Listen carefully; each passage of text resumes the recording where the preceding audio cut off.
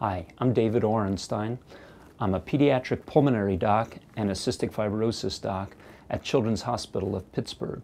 One of the things we're especially proud of here at our center is the number of trials we participate in. We know, all the docs, all the nurses, all the people that work in the center, and importantly, all of our patients and families know that the huge advances and improvements in life expectancy and quality of life among patients with CF has been made possible by previous clinical research.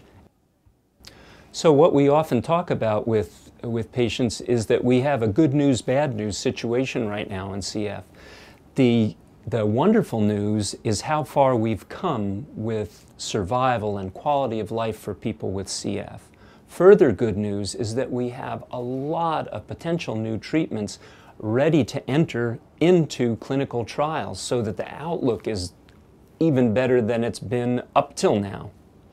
The bad news side of it, the downside, is that there are not that many patients with CF, and we can never have a new drug or a new treatment approved for use and in fact proven that it is useful unless we have patients who have gone into clinical trials that have proved that these new approaches to CF really work.